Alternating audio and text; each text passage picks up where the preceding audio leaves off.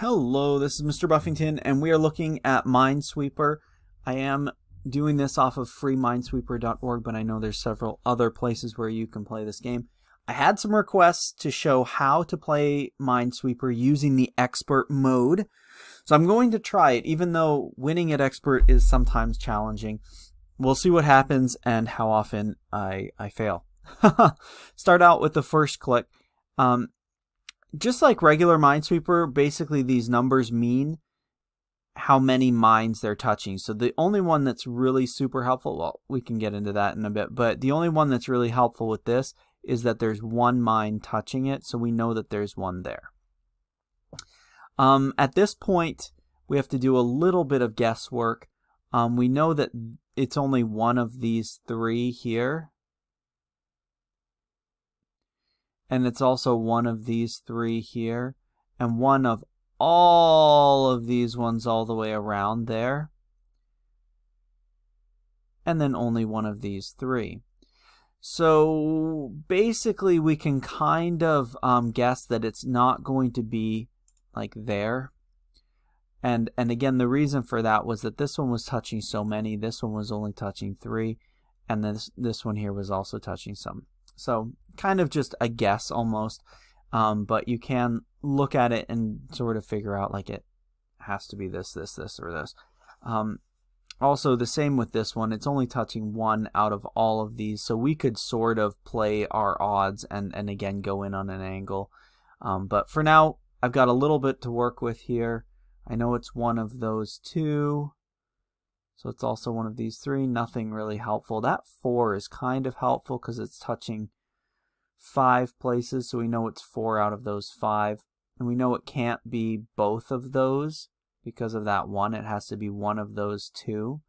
So that means it's not there. But it's one of those 2, which means it has to be these 3 because of that 4.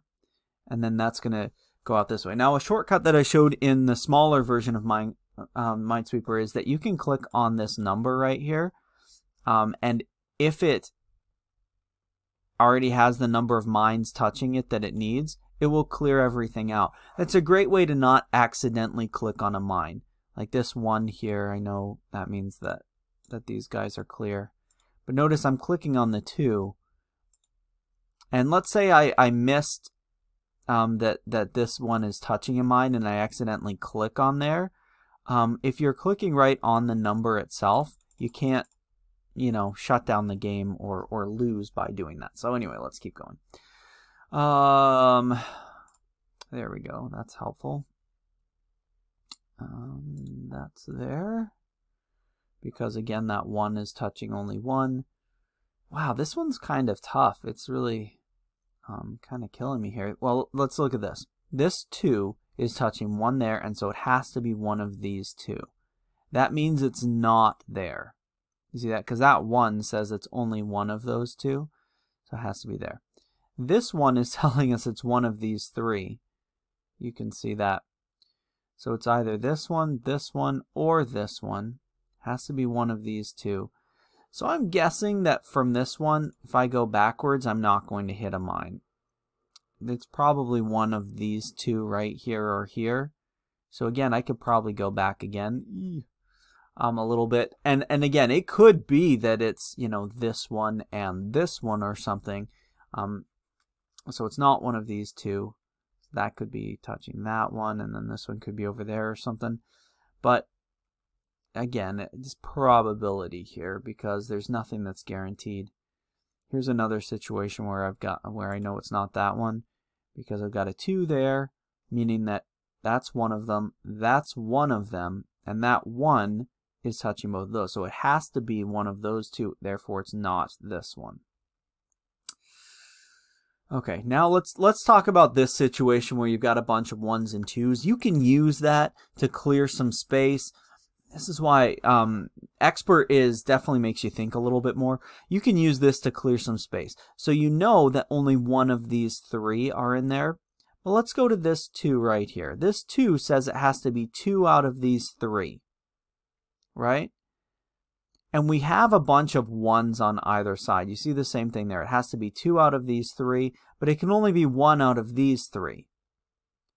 It has to be 2 out of these 3. It can only be 1 out of these 3. That means it's going in patterns, where the 2 is touching it there and there. See? Same with this one. This 2 is touching it there and there. And that's just because of where it can possibly go. So that helps us to kind of clear out. Notice that one there. Again, the 1, 2, 1, 2, 1, 2 combo. It's going to lead to that. All right, which helps us to clear out some space here. Not a lot of space, but some. There we go. It's like a breath of fresh air when you actually start clearing stuff. And by the way, I'm touching the ones that, like 2 is only touching those 2. This one's only touching those 2. This 1 I can use to kind of clear out some space. And I tend to go in a bit of a circular pattern. So if I get stuck right here, like with this one, I know it's one of these 3. I also know it's one of all of those 4 there. That's not really helpful. This one tells me it's one of these 2. This 2 tells me it also has to be one of these 3. So I know it's not there, but that's kind of more intense and difficult. So I'll try and go in a circular pattern and try and find the easy ones and then work from there. Like the ones that I'm seeing, the 3 there. This one here is only touching 2, so I'll go there. This is really not making it super easy for me. It's one of those 2, so it's not there. Oh, that makes life. There we go. Thank you. Thank you. Oh my goodness. Let's see, 2 there. So again, I go kind of quick over the ones when it's only touching 2 places or 3 or whatever. Wow.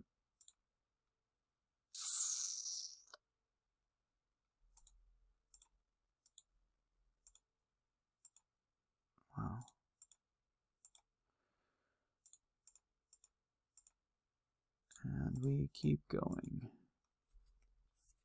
Holy cow. They are not making this easy, are they?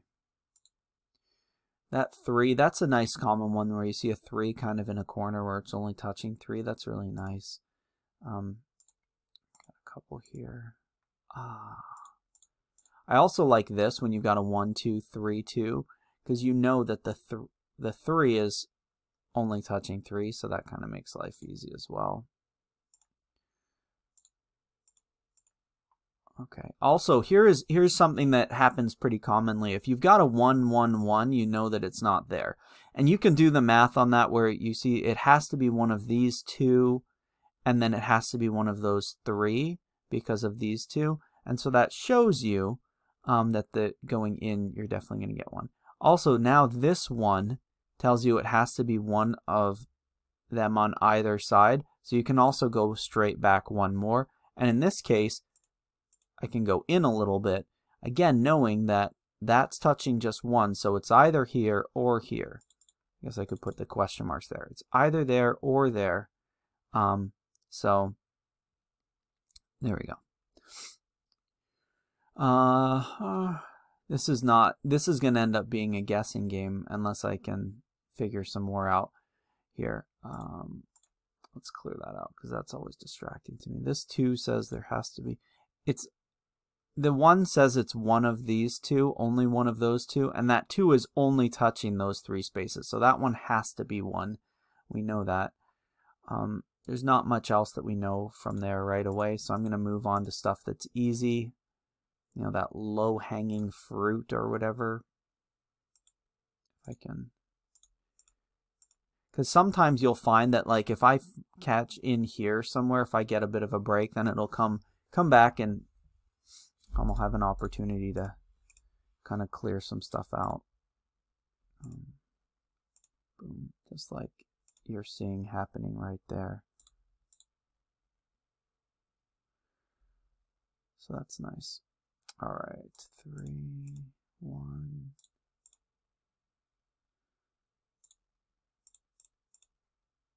Oh, a 5. And everything comes to a complete stop. There we go, 2, 4. So again, this game can be, this one here is a situation, again, we've got The 2 against that means that it has to be one of those two, so it's not going to be there because of that 3. That 3 says it has to be, there's 2 of them touching it. So it's basically like having a 1-1 against a wall situation where you have to, going in there, you know it's not going to be something. Also, this tells us something here. 1 of these 2, but this 3 says it has to be 2 out of these 3. So we know that one is a mine. Also, these 4s are kind of a little bit helpful because they're going to tell us, oh no, never mind, they're not super helpful. We know it's one of those for that 3. This 4 is touching 1, 2, 3, 4, 5 spaces. This 4 is touching 5. That 3 is touching 4. So we're just going to move along for some easier stuff if we can find it. And it's not looking like we're finding it. Ah! This is not fun. Alright, 1 of those 3, 1 of those 3, 1 of those 4.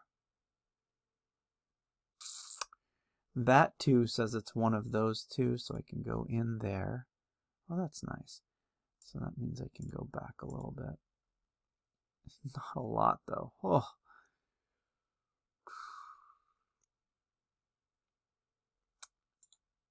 How about I do those ones?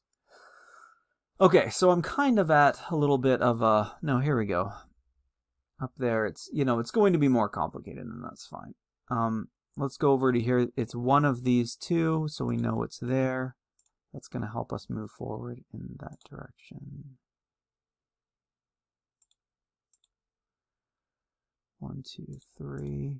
And again, like I'm not a pro speed I'm sure that they have competitions, but basically the way that I do this is I keep going until I see something that's obvious to me, and then I stop and I work around that.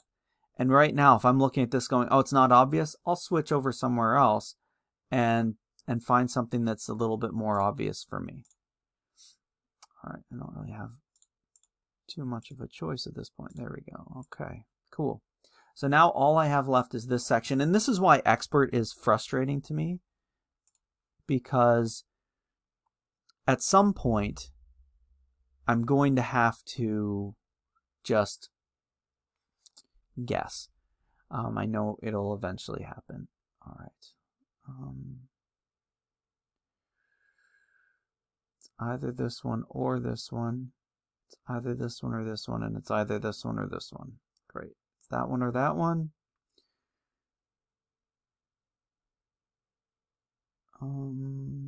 3 says it's one of those 4. So that's a little bit better of a probability. This 2 says it's either this one or this one. That 1 says it has to be one of those 2. 2 says that as well. This 2 says it's one of all of those. This 2 says it has to be one of those 3. This one says it has to be one of those. So this is like a 1, 1, 1 basically, right in a row. Could it be there? And then something way over there. Yeah, it could. So I think I'm at the point, and again, I'm sure that pros would be able to figure this out faster than I will, but I'm just going to go ahead and click right there. Oh, and I died. Okay. So again, this is why, look at that wall I would have had to get around. Whew. Could have clicked anywhere else along that whole thing. Wow. So the video is getting way too long. It's 14 minutes. This is why I didn't do how to on Minesweeper in the first place on expert level. But I hope that kind of walkthrough was helpful for you. Obviously, I didn't succeed, and that's what happens on expert. Sometimes you get situations where you get stuck. But again, I'm sure better players would have been able to get through that or figure it out or take the time to do it. I just don't want to or don't care or I'm not good enough, one or the other. But I hope that was helpful. Again, I made this video on a request. Somebody said, hey, do a how-to on the expert level of Minesweeper. So here it is. I hope that was helpful for you. I'll share the link of where you can play for free, where I play for free when I do, in the video description. Have a wonderful day.